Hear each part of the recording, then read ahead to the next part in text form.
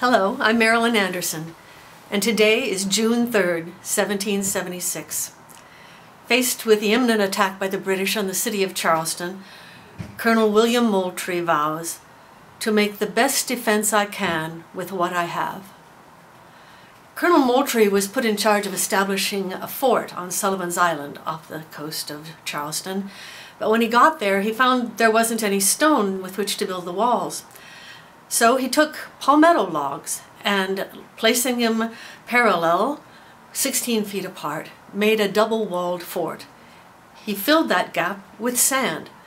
On June 28th, when the British attacked, the British warship's cannon volley landed with a thud against the spongy palmetto walls, and the city of Charleston was saved. Moultrie became a national hero. He was promoted to brigadier general. His troops were made part of the Continental Army, and Fort Sullivan became Fort Moultrie. 4 years later, in 1780, Charleston was again under siege by the British. This time they weren't so lucky.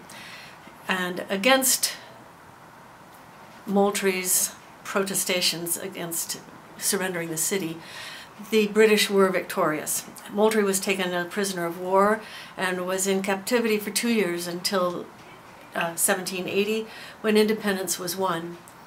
Later on, he served in the South Carolina legislature, was lieutenant governor, and ultimately became the 35th governor of South Carolina.